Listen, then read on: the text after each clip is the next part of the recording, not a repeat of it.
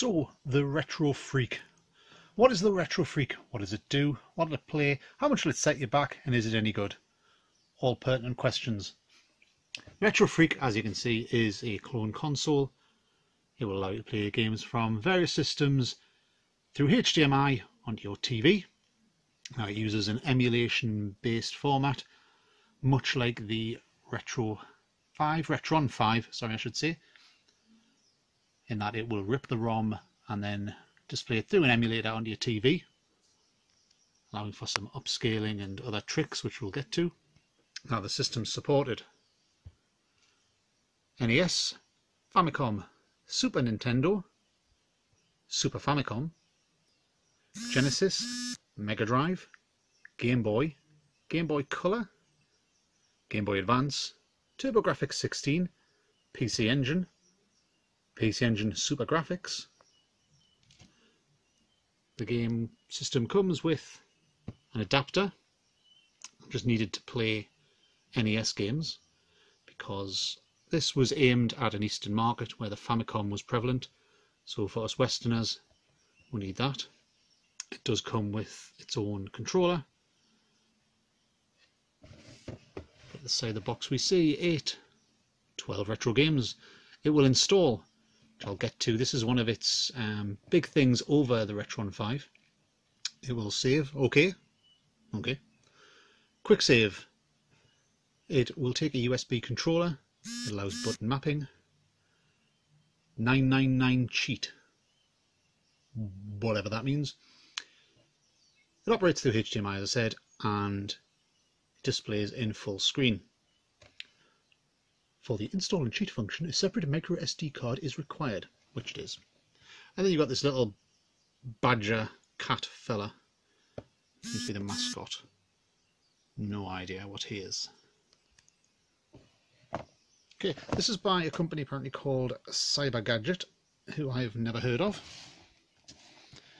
The box is pretty unspectacular. There is a controller adapter which allows you to plug in your regular controllers for your NES, Genesis, TurboGrafx, SNES, Famicom.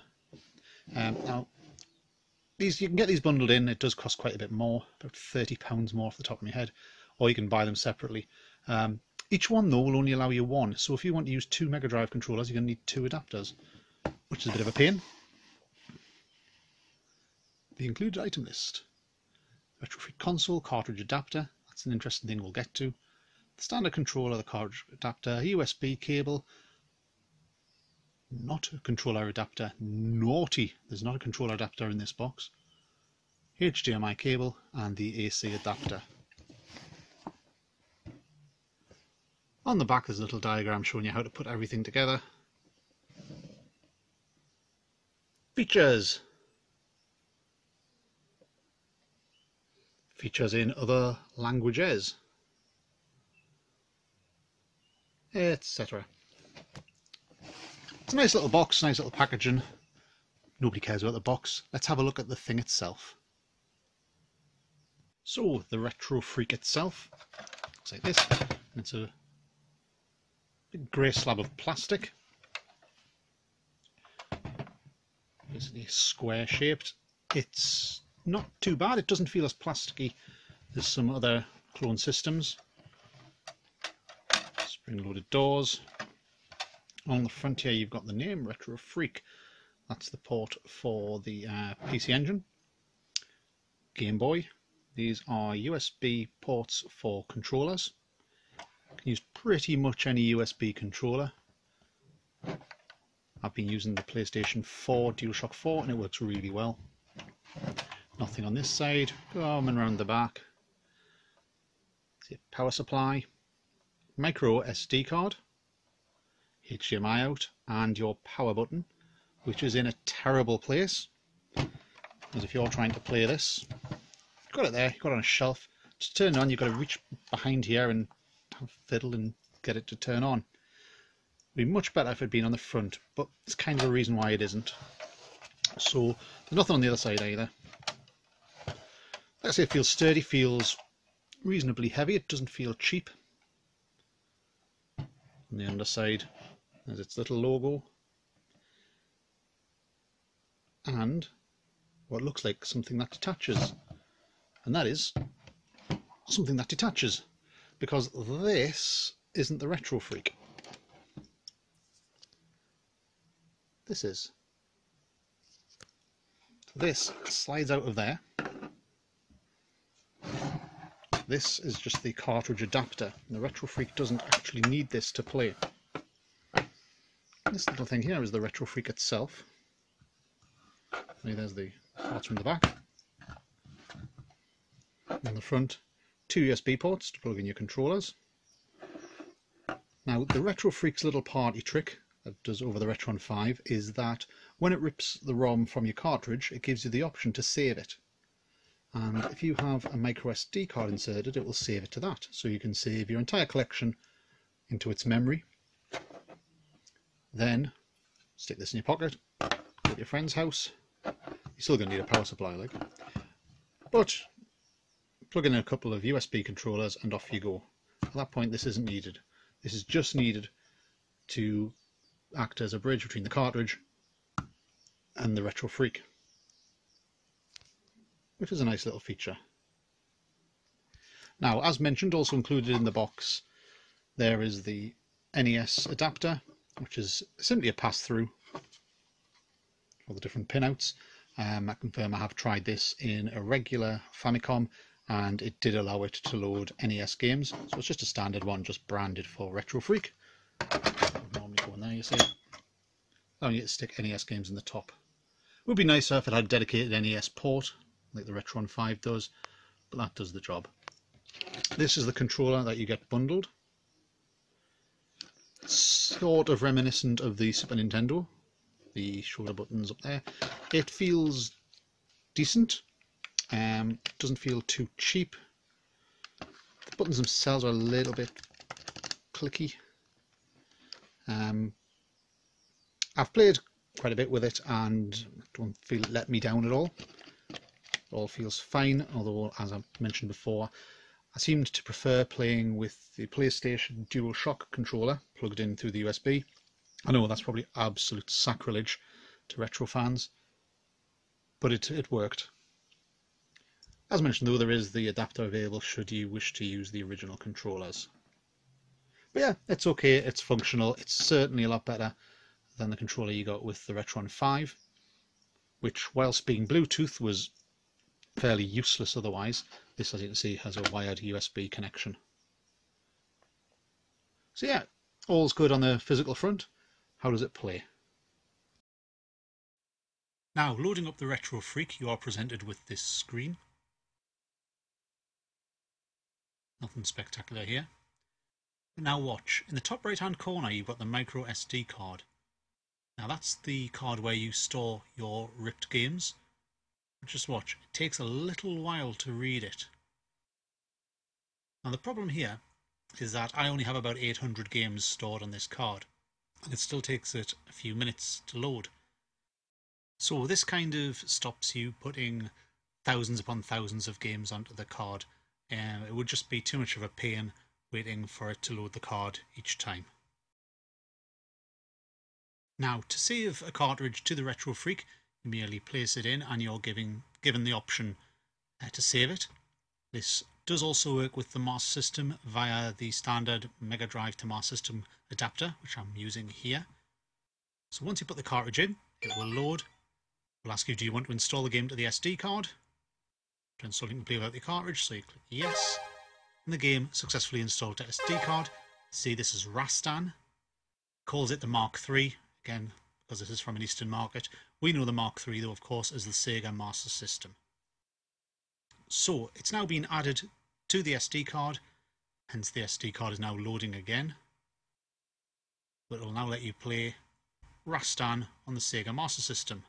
At this point, you can remove the cartridge.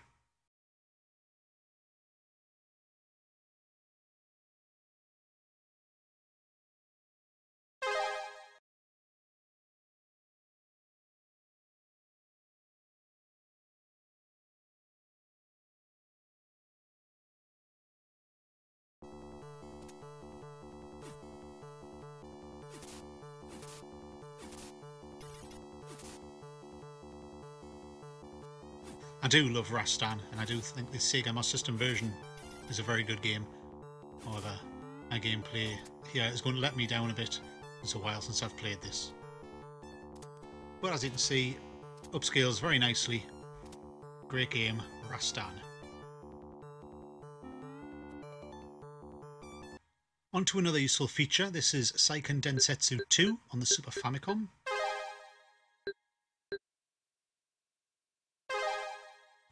Seiken Densetsu, known better over here as The Secret of Mana.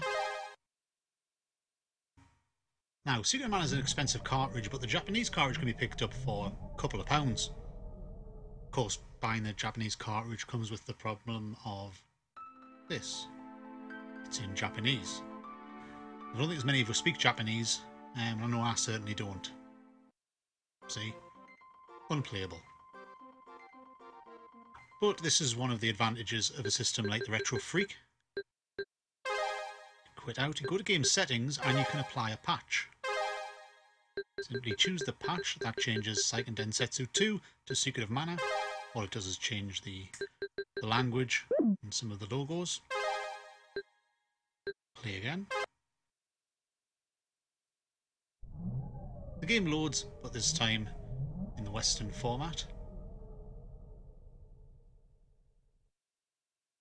And there we go, Secret of Mana. A great way to be able to physically own very expensive JRPGs without having to pay through the nose for them. Also, there are some games that were never released here in the West. You can also use this to do that. Such as the sequel to Secret of Mana 2 or Seiken Densetsu 3. Again, with a patch applied, becomes Secret of Mana 2. Absolutely fantastic way to play games you wouldn't otherwise play.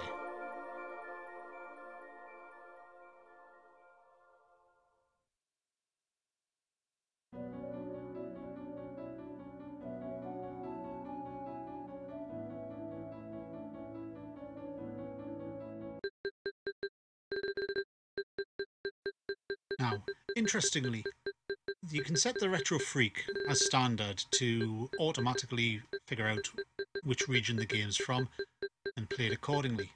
Now that's what I've done, but for some reason it automatically sees Streets of Rage and Streets of Rage 2 as the Japanese version, Bare Knuckle and Bare Knuckle 2. So it will automatically play them in Japanese. Now this can be altered in the settings. You can tell it not to do this and to always play things in PAL or whatever. It's just interesting that after reading the cartridge, it actually pulls the Japanese version from the cartridge with no patches. Of course, Streets of Rage 2, Bare Knuckle 2 as it's calling it here, absolutely amazing game, and one of the first games everyone tries when they try out a clone system like this, mainly due to its amazing soundtrack. This is usually the game used to beat at games over the head with. But as you can see, it runs perfectly here and sounds fantastic.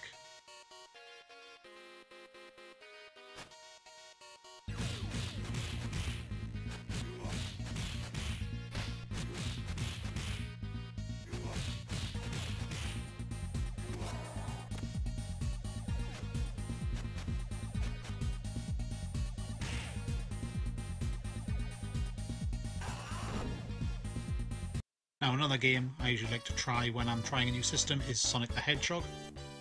We all know Green Hill Zone Act 1, we all know how it's supposed to sound, how it's supposed to look. So the PAL version was always slowed down.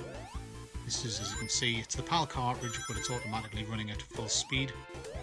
It looks and sounds great. Yep, game that's held up very well over the years and a great bench test for any clone system. Sonic the Hedgehog runs absolutely perfect.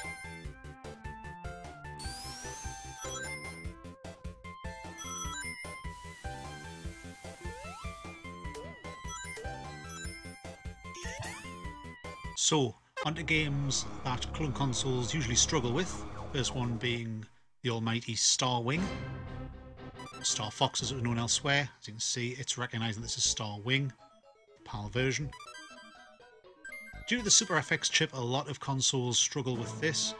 I believe I saw people making a bit of a big deal that the Super Nintendo Classic could play it perfectly.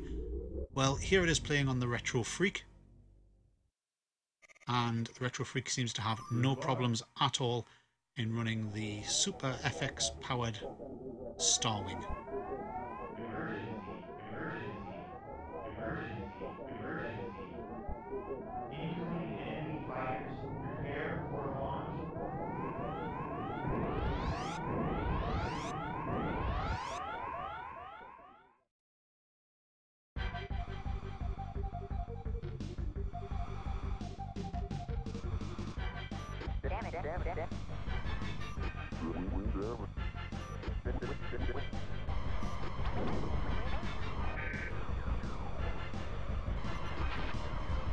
Likewise, for the Mega Drive, Virtua Racing is the one that always gives emulators problems. Clone consoles will struggle with this, due to it also having a custom chip inside to handle the 3D graphics, which at the time were amazing to see on a Mega Drive. They look very primitive now. However, the Retro Freak takes it all in its stride, and Virtua Racing on the Mega Drive runs absolutely perfect.